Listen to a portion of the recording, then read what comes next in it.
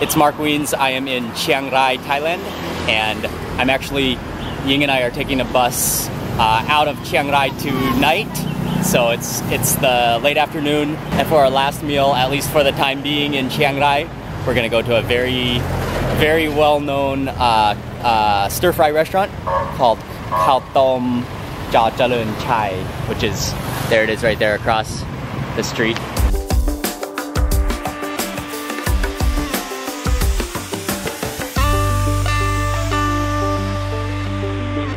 I was actually here last night and had an amazing meal here, but it was absolutely packed out. And if you drive past this restaurant at night, it is usually just completely full, and even people waiting to eat here.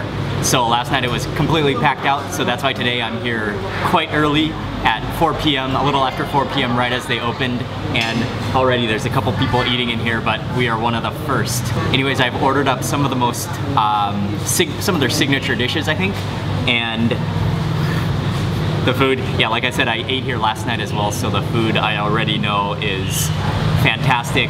They do have chopsticks, and looks like the spoon and fork are wrapped in a little plastic bag.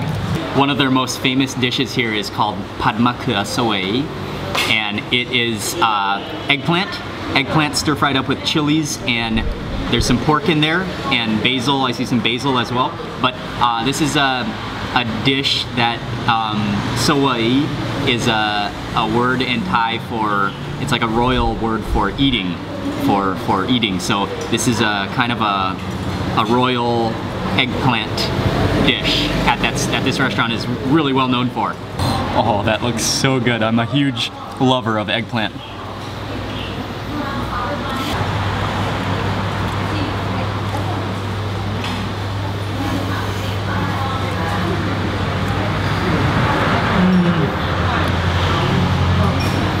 Oh, that is marvelous.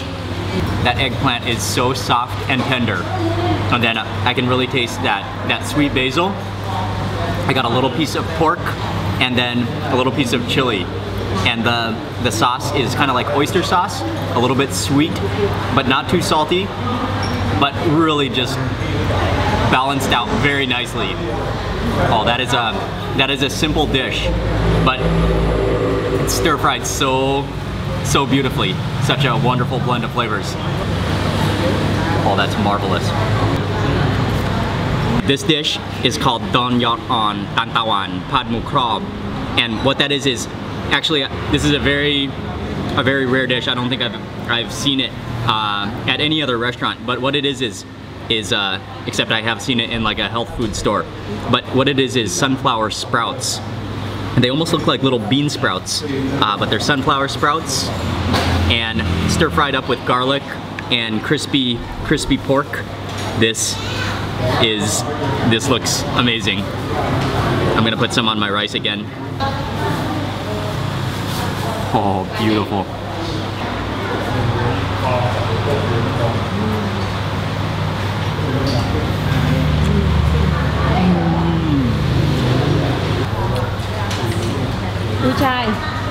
Those are so good. They are a little bit tough, so you do have to chew them very well before you swallow. But it's tough in a good way. That, like, with every chew, it releases so much flavor. But along with that crispy pork belly, which gives it a wonderful flavor as well, and then it's stir-fried just in almost the same sauce as the eggplant. That is a wonderful vegetable, though. It tastes so fresh and kind of like really chewy bean sprouts. That is a beautiful dish. I could really eat this vegetable frequently. All right, this plate is just basically Chinese style boiled chicken, but they call it gai tom sap. As you can even see that skin is almost like, it almost looks like gelatinous, but this is made with a type of chicken called gai ban, which is kind of like it's a variety of chicken, but it's sort of like a free-range chicken, so it's a smaller chicken, and the meat is usually tougher. But I like it. I really like it because the meat is usually has some real good texture to it, and you can just see the layers. And dip it into this is like a fermented soybean sauce, ao jiao. Give it a little a little dip.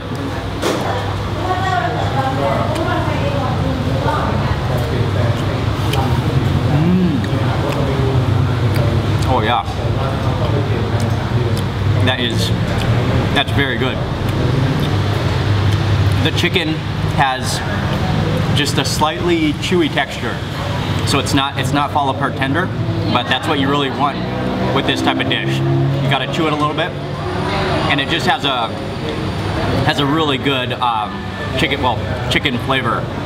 And then that sauce is actually pretty salty, pretty heavy on the fermented soybeans, and I think maybe it could use some more ginger and some chilies. But that chicken is really nice. It really tastes like a fresh, like free-range running chicken. And then finally, this one is called Kai Tun, and basically it's steamed egg, and I think there's a little ball of fried garlic on top, and there might be some minced pork in it, but I'm not sure. But I'll find out right now. I'm just gonna dig into that. Oh, steamed egg is another wonderful comfort dish. Look at that piece of steamed egg.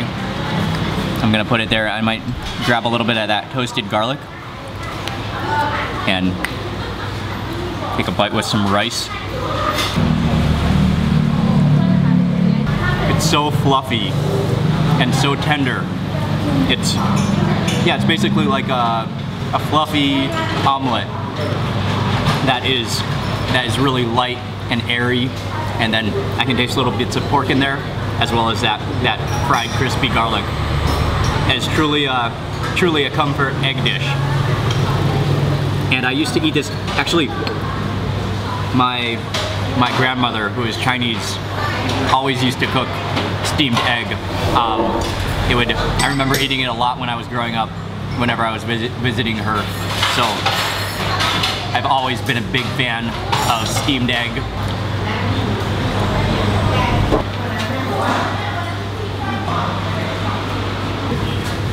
This food is really extremely good. Very good restaurant. That was an outstanding meal. The food here is wonderful. The dishes are actually very simple, but I think they're just done extremely well. The balance of flavors was beautiful. The ingredients were so fresh, and yeah, just very well done. That is just like so satisfying of a meal.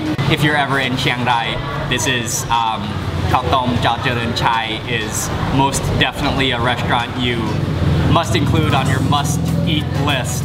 But actually, it's a really good idea to come early, as soon as they open at about 4 or even 5 p.m.